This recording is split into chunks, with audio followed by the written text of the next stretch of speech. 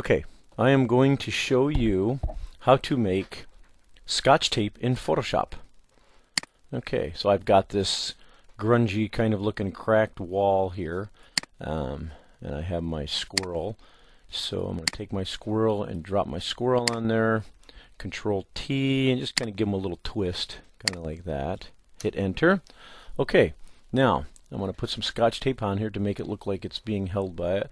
And so I'm going to go up here and I'm going to grab my rectangular marquee tool and I'm going to draw a box kind of about like that, about how big I think I want my Scotch tape to be. Okay, then I'm going to go up to Layer, New Layer Fill, Solid Color.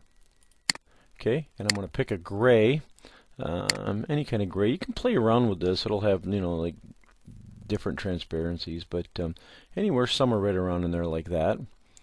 And click OK. And then I'm going to take this, grab my selection tool, put it on here, Control T, and I'm going to spin it around like that, kind of put it there. You can change its size, do whatever. When I get it just about right, I'll go ahead and hit Enter. Okay, and now what I'm going to do is to grab my eraser tool right here, click that, and up here I'm going to make sure that I have pencil selected. And then when I click on this, it's going to say it must be rasterized, and that's fine. Click OK. Then what I'm going to do is make some little jagged edges on this here to make it look like it was ripped off of a spool or whatever. Okay, and then the last step here is to come over to the Layers palette and select Hard Light, and there you go. There is your Scotch tape. Now if you wanted to make another one, you could go here like this and Layer, New Layer Fill. Now one thing you want to do on this, you want to make sure that you pick the same color every time. Let me show you what a different color might kind of look like.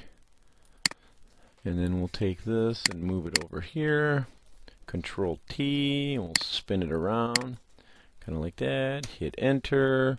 I'm just doing a quick job here just to kind of give you an idea. And then make some jagged edges on that. And then go over here to Layers and Hard Light. And there we go. Now you'll notice on this one here, my color was a little different.